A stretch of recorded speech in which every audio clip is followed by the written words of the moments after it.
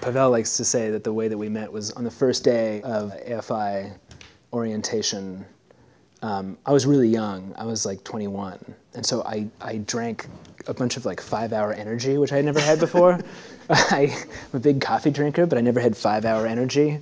And I drank the whole thing. At first, I was pretty just jazzed, and I was just going around shaking everybody's hand. And he likes to say that he saw me, like, you know, from across the hall, and just like wanted to, just was like avoiding me because I was just going up to everybody like, "Hey, I'm Ari. Like, I like movies. Do you like movies?" So he avoided me for a while. We ended up talking about, I think it was like Come and See, which we both love. I loved being here at AFI, but that, like, it was worth it just to have met Pawel and to have sparked that friendship.